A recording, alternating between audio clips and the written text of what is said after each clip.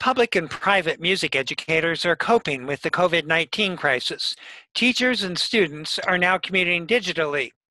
Belmont Journal volunteer Komako Akai Whitelaw interviews Gavin Farrell, Executive Director of the Powers Music School, and Belmont Public Schools Elementary Orchestra Director Meg Dagon.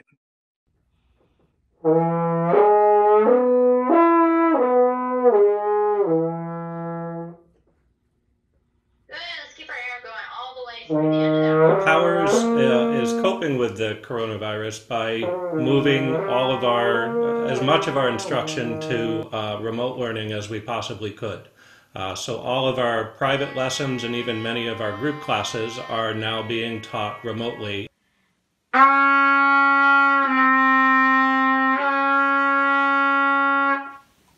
nice, yeah, beautiful sound, great. With group classes, most of our group classes are small. So teachers are able to have a setup where they have all their students showing up on their screen. The difference with music is that you can't do things together online. Silly, I jump around, jumping and jumping, jumping and jumping. When I'm silly, I jump around.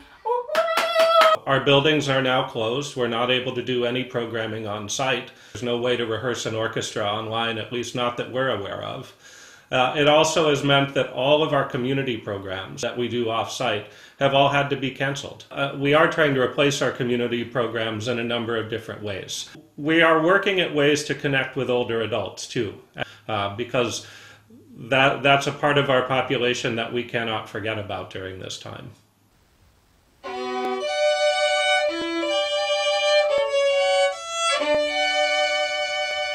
So we started the Powers Performance Challenge, and what we're asking is that anyone who plays an instrument or sings, whether you're young or old, whether you're just starting out or a professional who have been playing for many years, we're asking folks to upload videos of yourself, and we're trying to just bring our community of musicians and music students together virtually, and so that we can all share in each other's strength and resilience during this time.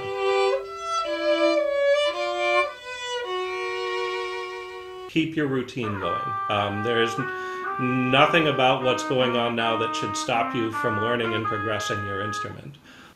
Is it making more sense now? Yeah. Right? We recognize rhythm, but we recognize melodies from the rhythm. Whether you're a musician or not a musician, whether you're a singer or not a singer, music can help get us through this.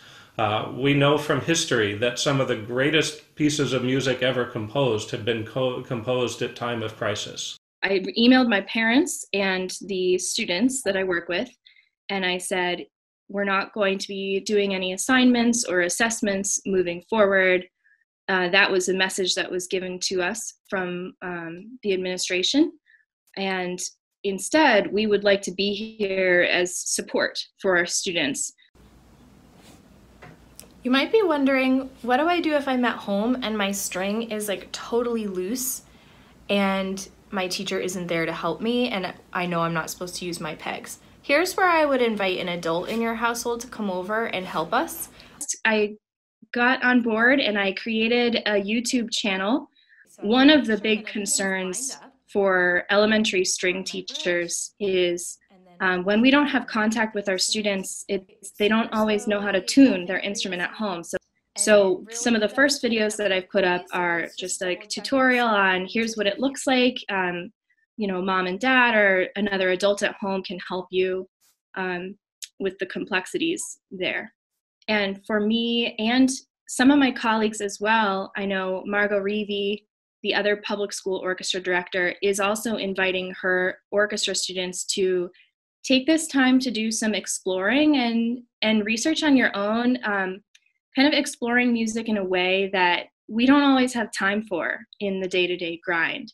So it's a different approach to learning about music, but still equally valuable. And then another idea that I sent out for my orchestra students in the Belmont School program is that they could send a video of themselves playing their instrument for me. it's actually an amazing time to give one-on-one feedback when, for me, in classes of anywhere from 30 children to 80 children at once, I cannot often give such detailed one-on-one feedback. I think it's one of the times when we can really understand why we have music and art in our life and why we can feel connected to other people through playing and listening to music. I hope that they still feel like they have some ownership over creating art at this time and appreciating art and music, even from their own home. My message for students is just to keep going day by day and to know that we are all in this together, even though we may not be right in the same room. I am thinking of you a lot, my students, and I miss you a lot. And stay connected. So please, students, please reach out to your teachers. We are eager to hear from you, and we are eager to keep our communication going. Good.